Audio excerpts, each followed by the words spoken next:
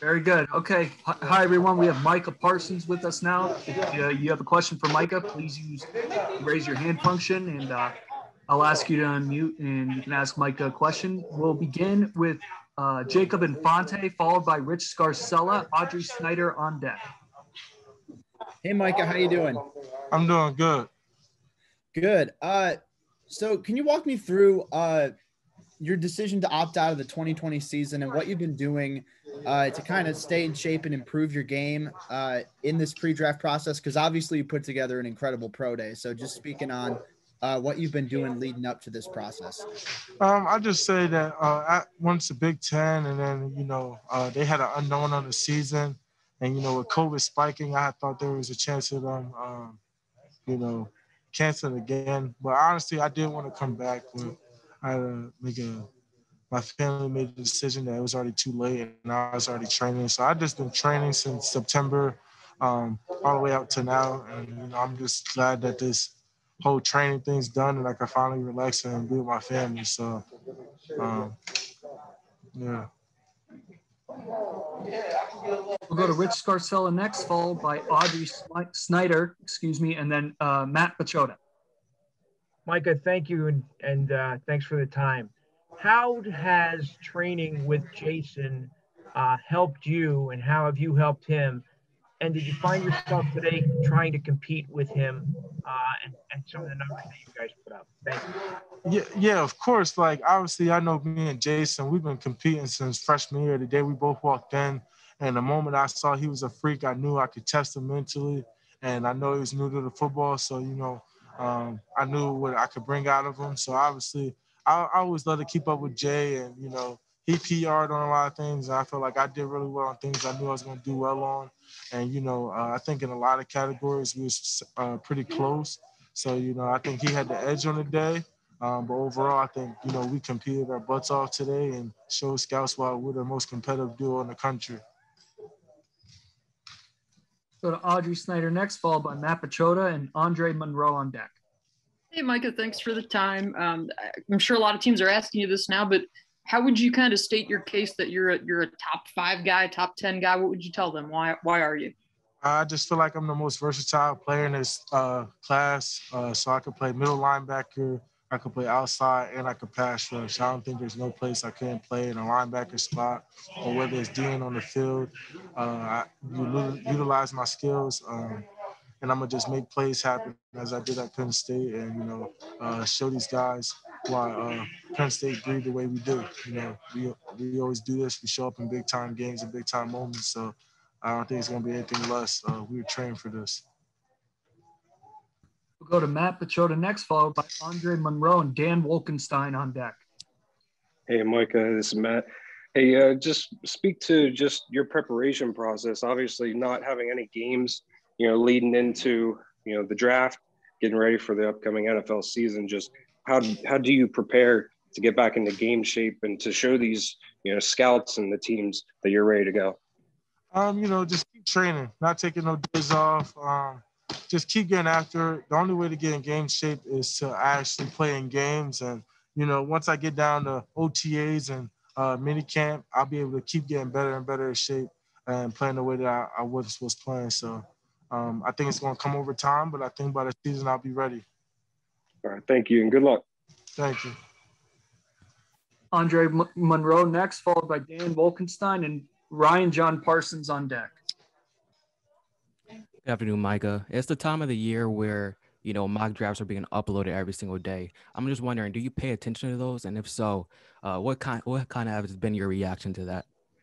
I see them, but I don't really pay attention to them because at the end of the day, they're just going off their beliefs and who their thing's good. The only people's opinion that matter is the scouts, the GMs, and the owners. At the end of the day, none of them can predict what's going to happen.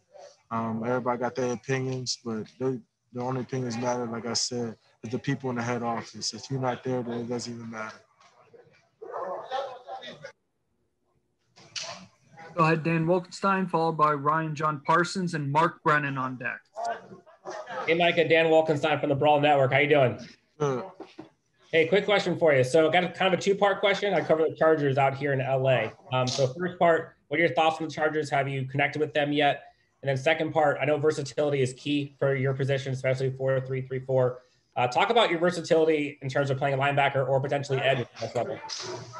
Yeah, I talked to Charles a couple times over the phone and with a Zoom meeting. But, my versatility is going to come in handy. I played DN growing up and pretty much my whole life. So rushing the pass rusher has never been a problem. And, obviously what I showed at Penn State going sideline side has never been a problem. And a lot of teams been talking about first and second down, have me go sideline, third down, have me go get the quarterback. So I think I'm going to walk into a great position. Ryan John Parsons, followed by Mark. Hey, Micah, how are you? Good.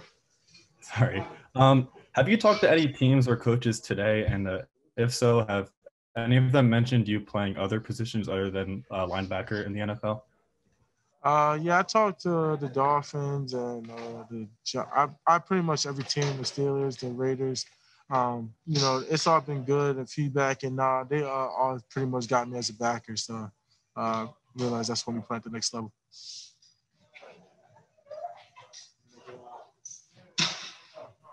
We'll go to Mark Brennan, followed by Ryan Dunleavy. Hey, Micah, what was it like watching Penn State play last season? I have to imagine it was kind of tough. And how much communication did you stay in with the players and coaches as they were going through some tough times? I mean, obviously, they're my brother, so I talk to them more frequently, at least once or twice a week. Obviously, with Jesse, person I'm be in contact with forever, and Jason, just check on his progress, see how he's doing. So, it was tough seeing them guys go like that. But I think they're going to have a much better year, and they're going to keep getting better. They was just young, not a lot of experience, but I think this year they're on the up and coming.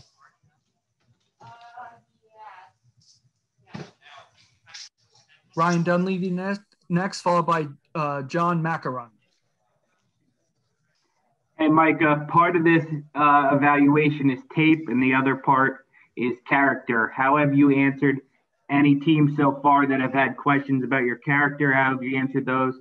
And obviously, is that where LeVar Arrington comes in for you? LeVar did vouch for my character. Obviously, people have concerns about things that came up. But at the end of the day, I believe that I was a kid. I was 17, 18. We all made mistakes when we were 17, 18. I'm not going to let it dictate the person I am now. I'm not going to let something that was 3 or 4 years from now dictate of who I'm becoming and the father I want to be. Everyone's going to learn and grow. I'm pretty sure none of you are making the same mistakes when y'all were 17, 18, or even 25. And if someone's going to judge me over that, I'd rather not be in their program. I know what type of person I'm becoming. I know what type of father I'm becoming, and that's all that matters to me. So anybody who's willing to accept my wrongs when I was wrong and accept my rights when I'm right, I'm ready to go in and give them my all. But, if it's going to come down to something that I did in high school or, something that I wish I could change, then, I can only control what I control and what I do forward. So that's how I feel about it. We'll go to John next, followed by Pat at WGAL.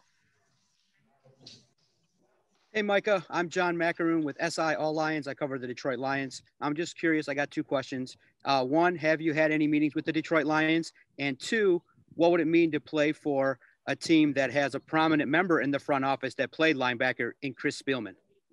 I talked to the Lions a couple of times. I spoke with the coach again today. We had a great conversation. Honestly, I'll be blessed to really go anywhere, but obviously playing with Chris Spielman and things like that, someone who can enhance my game would be terrific for me. Someone who will help me learn and grow and, push me to get better every day. And that's all I need. Thank you. Good luck in the draft process. Thank you. We'll go to Pat next, followed by Will Hutchinson-Hegler. Micah, how are you, my friend? I'm good. How you been, Pat? Nice to see you again. I got my COVID shot today, buddy. I'm ready to run 40. Hey, I need to get mine soon. Do that. Painless. Hey, you mentioned you've been working for the last 6 months.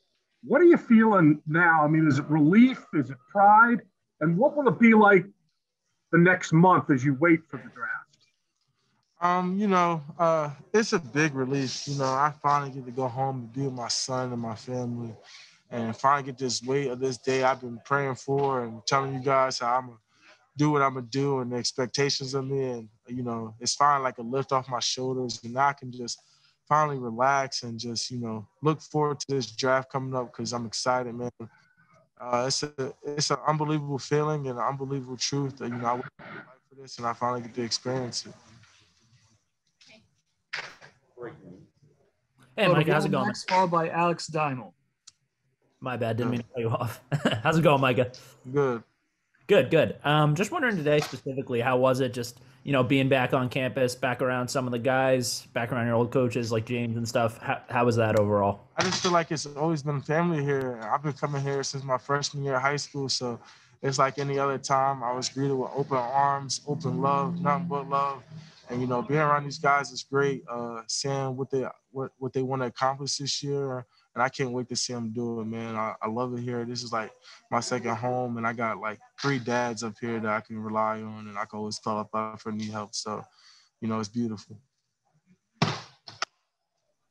Micah, how are you? Thanks for taking the time. Of course. How would you say, Coach Franklin and your linebackers coach Brent Pry have prepared you for draft day just throughout your college career? I would just say, Coach Pry always held me to a high expectation, and so did Franklin. They always pushed me to get better. I believe that they saw what I could do before I even saw it. So, obviously having that unbelievable confidence in me and, pushing me every day, understanding and showing me my rights and wrongs, teaching me how to become not just a better player, but a man, really helped me change my character and who I want to be and show me, how to be a professional. Awesome. Thanks, man. Last question for Micah, Art Stapleton. Hi, Micah. How you doing? Good. I know your relationship is pretty strong with Sean Spencer. Now with him being with the Giants, I don't know if you've had much contact with them, but what's it been like, your relationship now with Sean? Do you still talk to Chaos and keep that up?